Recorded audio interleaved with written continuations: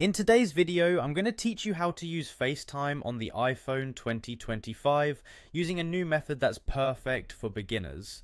Let's dive in and start with the basics. First, you'll need to locate the FaceTime app on your iPhone. Look for a green icon on your home screen that's marked with a small video camera. Once you spot it, go ahead and tap it to open the app. If you haven't already signed in, you might be asked to do so. Use your Apple ID to sign in when prompted. This is your key to unlocking all the features FaceTime has to offer, whether it's your first time or you're logging back in after a while. Now that you're signed in, you can start making FaceTime calls, which is exciting. To get started, tap on New FaceTime and you'll see a pluses button. This is your gateway to making connections. When you tap it, you'll need to enter the name, phone number, or even email of the person you want to reach out to. It's that simple. Once you've entered the recipient's details, you have the choice to initiate either a video or voice call.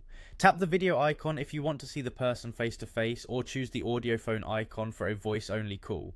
Both options are seamless, offering clear and uninterrupted communication.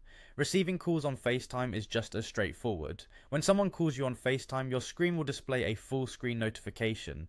You have the choice to tap accept if you're available to take the call, or decline if you need to reject it.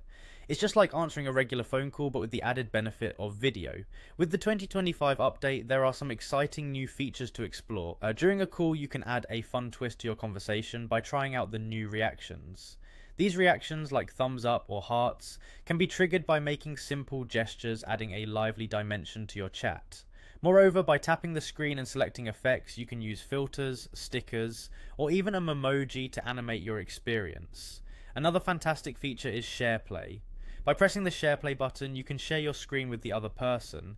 This is a great way to watch movies together, explore apps, or present something important, all in real time without the hassle of third-party apps. Finally, when your call is over, ending it is straightforward. Simply tap the red X button to hang up. And there you have it, a comprehensive guide to navigating FaceTime on the iPhone 2025 with ease. Thank you for joining me in this step-by-step guide.